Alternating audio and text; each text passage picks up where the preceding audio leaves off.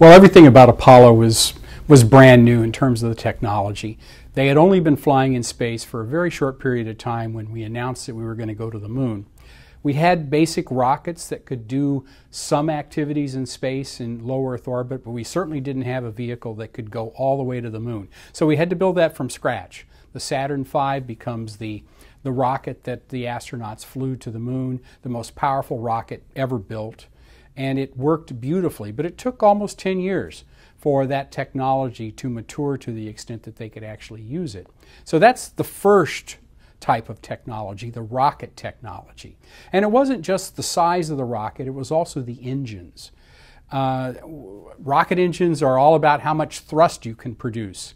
And nobody had produced anything like the F1 engine that was at the base of the Saturn V. 1.5 million pounds per engine, with 5 of them at the bottom of that rocket. So 7.5 million pounds of thrust. Very big engines. The second piece of technology was a capsule that could sustain the astronauts all the way to the moon and back. So for a couple of weeks in deep space. That was a tall order. We'd never done anything like that before either. We understood a little bit about how to build a spacecraft that could sustain humans, but those trips in Earth orbit at that point were very short. They were very simple. And oh, by the way, if there was any problem, you simply hit the retros and they come home. So it's not the type of risky technology that they would have on Apollo. And again, those worked relatively well during the flights to the moon, with the exception of the Apollo 13 mission where they had an accident. They brought them home alive, but it was a tough process. And then finally, the one I love to talk about was the Lunar Module, which was pretty much the ugliest spacecraft anybody had ever seen. It didn't look like it could fly, but it flew beautifully in a weightless and airless environment. And they used that to set down on the moon, and it was a magnificent machine, and especially difficult to build because you couldn't test it here on Earth. They had to build a vehicle that you wouldn't even know it would work until you flew it in space. So all of those are significant technologies that had to be brought to the fore to achieve the moon landing. But let me just suggest one more thing, and that is the structure that managed this process. All of these technological achievements had to be very tightly controlled. And so NASA put in place a very strict project management process to achieve it all so that it would all fit together and it would work as advertised.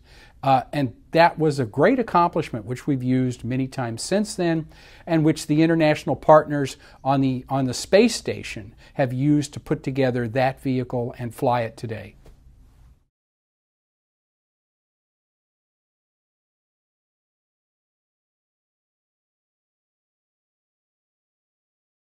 There's really some interesting stories about technological push.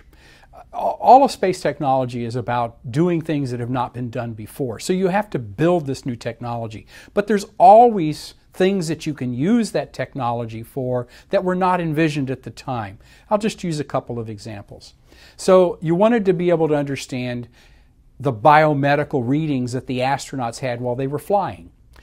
We didn't really have that capability in the 1950s and into the early 1960s, but NASA was able to develop what they call biobelts. They were harnesses with sensors on them that would radio back to Earth the vital signs of the astronaut in orbit, the heartbeat, the pulse, all of these various sorts of things, how much oxygen they were taking in.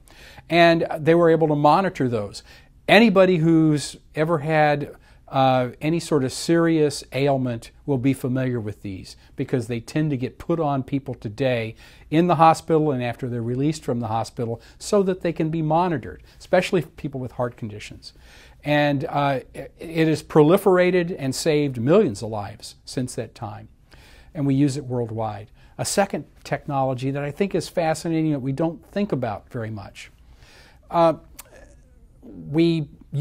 We have this ubiquitous capability to communicate, to use the internet, to have computing power in our smartphones that were unheard of in this particular time. But at some level, the origins of that technological revolution were seated in the Apollo program and the other space activities of the 1960s. When NASA pursued the moon landings, they had to have a guidance computer that was small enough to fit in the spacecraft. And so it had to be, smaller than a bread box, and it had a certain capability. And by our standards, it was almost nothing. But in order to accomplish that, the Draper Lab at MIT brought together about 500 of the best engineers that they could find to work on this problem, to build this technology. And they did it. It worked beautifully. And when the moon landings were over, that contract ended at the Draper Labs, and the 500 or so people that were working there dispersed. And they went everywhere. They went to industry, they went to universities, they went to think tanks, and taking with them the knowledge they had gained from this process and their Rolodexes, their contact list of people that they had worked with. And they seeded the microelectronics revolution and the industry that really led to that revolution in the 1970s.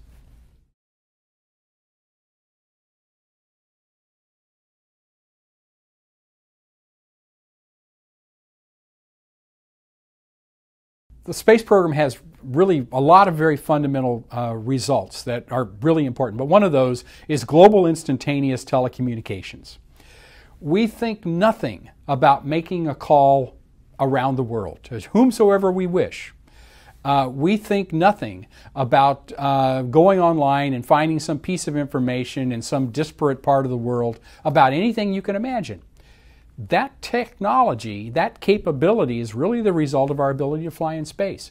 We have a satellite system in orbit, actually several systems, that are providing this global instantaneous telecommunications, which did not exist.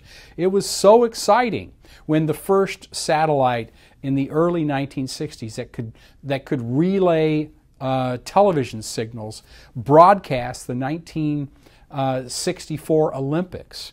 And we could watch it live for the first time ever. Now we think nothing of this. This is how our world has changed.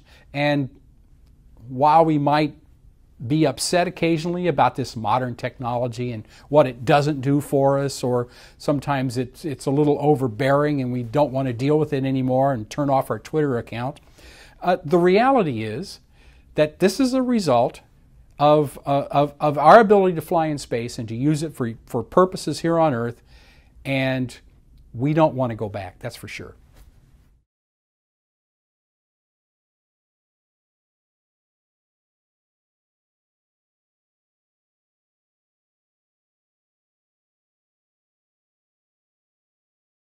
It's an interesting kind of relationship between those who wanted to fly in space in the pre-World War II era, and they did. They dreamed of going to the moon and going to Mars and doing all of these sorts of things. No question about that. This was a very positive sort of thing.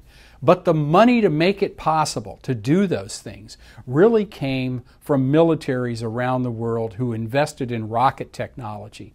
And this was true of every country that was a combatant in World War II. There were rockets that were developed in every place. The most successful of those, the one that we're all familiar with, is the German V-2 rocket, the first ballistic missile, one that could deliver a warhead of about 2,000 pounds to a target some 500 miles away.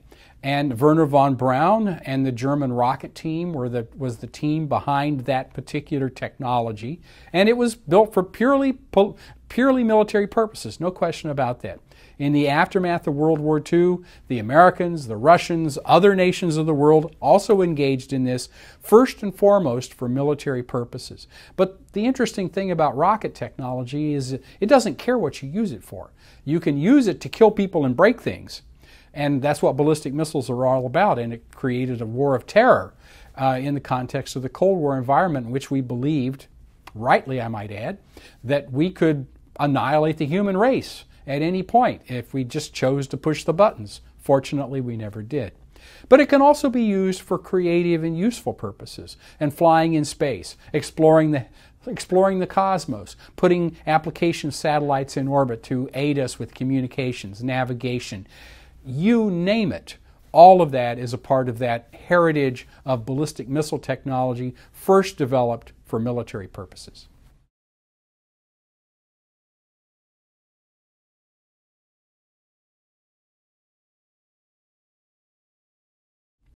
Well, I think one of the really important challenges, I don't know if it's the most important one short term, but if we're going to become a multi-planetary species, which is the objective that most people in the space community envision, that we will ultimately go to the moon to stay and go to Mars and create a base there as well.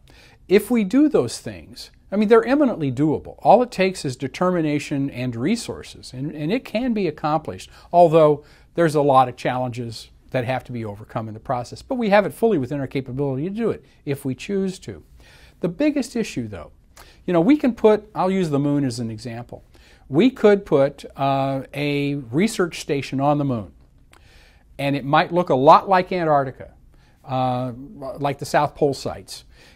We can cycle people in and out, scientists and technicians who are doing the work of understanding more about the moon. That would be a very useful thing to do, and it is completely within our power. But at the point that you stop cycling people and you have families that go with the intention they're going to live there for the rest of their lives and ultimately become a multiplanetary species, a big challenge is going to be biomedical. Our bodies, and indeed every living creature on this planet, was evolved to operate at 1 gravity, 1g. And so in that environment, now moving to a 1/6 g on the moon, what would a baby born on the moon be like? How would they be different from a baby born on Earth? That's a very real question we do not know the answer to.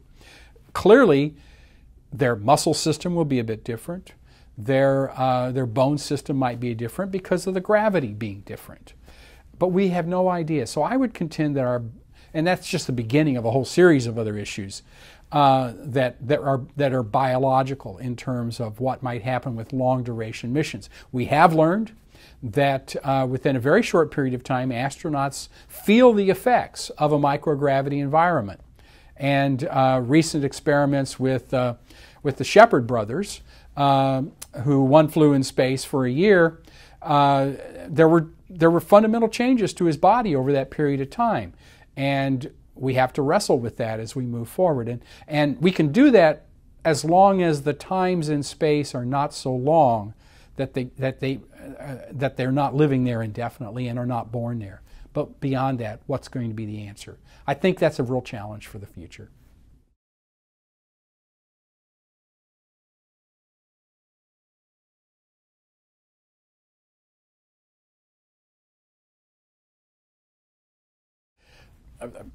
It is fair enough to say that we have many problems here on Earth that deserve to be attended to. There's no question about that.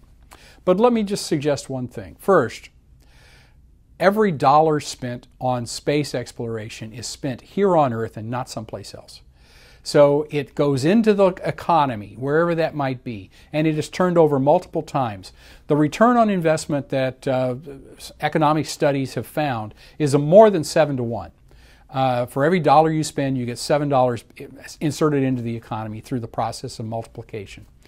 So that's a good thing. That doesn't mean that we can't address these other problems as well, and we should. And there may be some very significant pieces of this that we can learn from our efforts to fly in space as well. We can apply the knowledge that we have gained from managing complex efforts in space to dealing with down-to-earth problems.